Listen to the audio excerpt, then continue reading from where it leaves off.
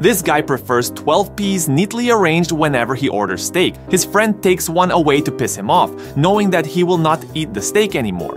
But he doesn't spoil the lunch and fakes his feelings. A while later, he hurries into the bathroom and lathers up an expensive black soap on his hand to get rid of the germs. He's really tough on his hands, not leaving tiniest corners of his fingers unwashed to his satisfaction. But super fast rubbing causes one of his fingers to bleed. He freaks out and uses all the toilet papers to clean it up, but ends up staining his white shirt in the process. He immediately applies bathroom soap on the stain and lifts his shirt to wash it clean in the basin. As his struggle with stains ends, he wipes his soap dry and puts it in his pocket. When he is about to leave, he imagines countless people who touch the doorknob. That little thing has millions of germs on it. The guy looks back and realizes that all the paper towels have been expended. Feeling trapped in the toilet, he patiently waits for someone to enter and slips away.